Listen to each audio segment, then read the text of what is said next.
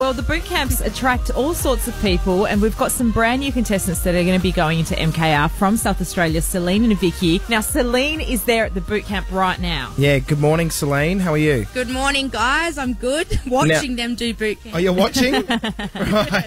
Definitely not joining in. Well, mate, you're joining into the kitchen on My Kitchen Rules very, very soon. And I've got to be honest, we need you because last night, Annie and Lloyd's Team South Australia, very disappointing performance. I don't know, did you watch it? Oh, I watched it. Don't worry, I watched it. But you know what? We're going to smash it for you guys. Don't worry. What did you think of them? What did you think of their stuff? Oh, I was stressing the whole time. You know, I used to think, abusing people through the TV, that's ridiculous. They don't know what it's like in the kitchen.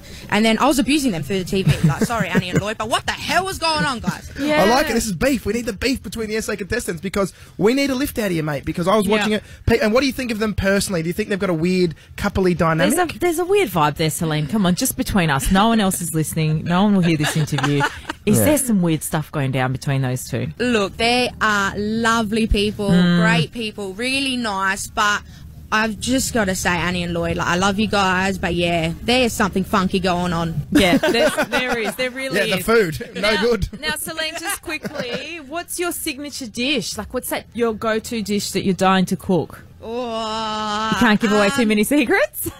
I mean, no, I can't, but anything Greek, really, come on. I mean, we got no excuses when it comes to Greek food. Yeah. Well, because you're family owners of Greek on Halifax, great restaurant. So very, standards are high there, so hopefully it's going to go well on the show. The other thing I wanted to know from you, mate, is, you know how there's been some bitchiness on the show. Are you worried about the way you're going to come across? You know, how some of the people from WA want everyone to lose. Are you going to be at least nice? Oh, look, Mum and I never went into the competition wanting to bring people down. That is not what we're all about. But, you know, I'm very sarcastic and have a very dry sense of humour, so it could come across wrong, but it's definitely not intentional at all. Yeah. Okay. All right, Vicky. Now we're going to give you 20 seconds, and you need to convince us of why we should get behind you and your mum. Okay. All right. All right. Take it away. All right. First of all, when you know that people have got a bit of weight on them, you know they're good cooks because they eat good food. So we win that one. And second, you know, the Greek on Halifax, they do pretty good, all right, not going to lie. And thirdly, my papu, his accent is so fob that you know that he makes the best pita bread in this world. Oh, wonderful. Well, Celine, thank you so much for the chat this morning. Good luck. Can't wait to see you cook. Enjoy the rest of the boot camp. Yes, enjoy the rest of the boot camp. Get out there.